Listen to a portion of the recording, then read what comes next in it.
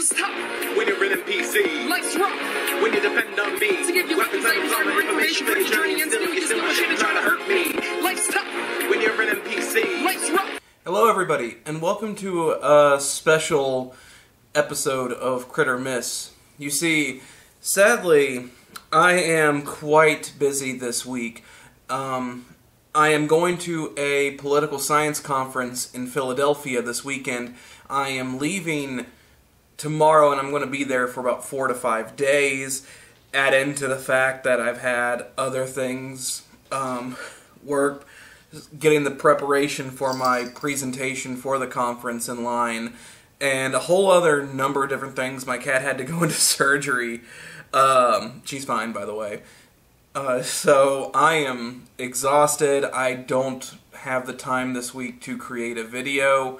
So because of that, I am just going to throw up a very quick vlog similar to the one whenever I moved into this place. So for today's episode, it's just going to be a quick vlog conversation, a tip for DMs and storytellers out there who are thinking of running a game and are getting people together for the game and getting the story for their game all lined up.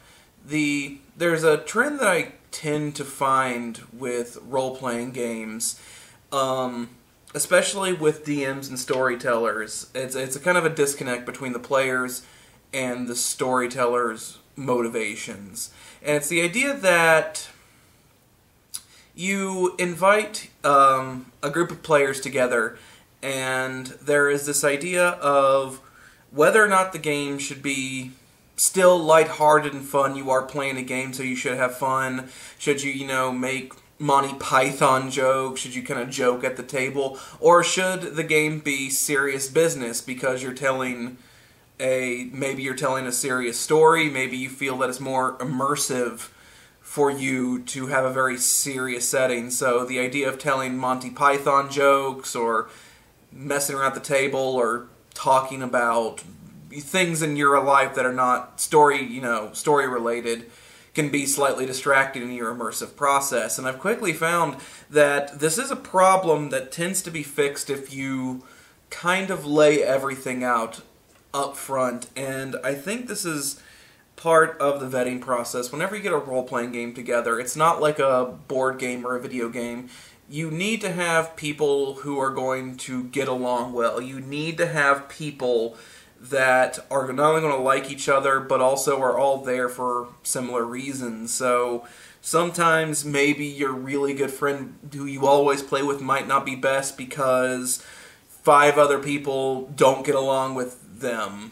Something like that. So I think that what's really important to avoid this conflict of, we want a lighthearted game, we want a lighthearted setting, versus, listen, I want to get immersed into this game, and you telling jokes or telling a story about work or bitching about your coworkers really breaking me out of my immersion. The way to solve this always seems to me to be very upfront with your style and how you're going to do things. Let people know very quickly that, you don't mind role-playing, you don't mind jokes being told at the table, or this is going to be a little bit more lighthearted. There's going to be some fun humor in there that might be a little bit meta as well. It's not going to be 100% serious all the time, and if that's a problem, maybe this game's not for you. You could certainly join another one of my games later that is very serious, or let someone know who's always cracking jokes, who's always telling, who's always quoting movies, who's just kind of laughing, trying to get people to laugh, but also, making themselves laugh too, that this is going to be a serious game, and you constantly breaking the experience for people is quite upsetting.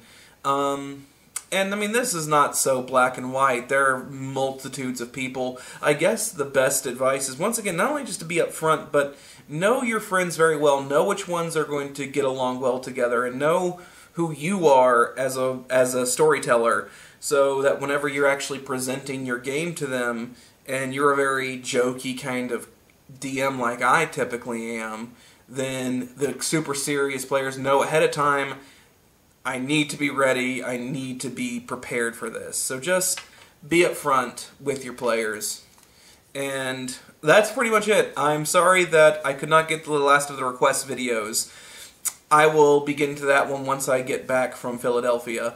But thank you all so much for watching and following me. I may, and this is a big maybe, I may have a video from Philadelphia come up too later on the week. So keep an eye out for that one.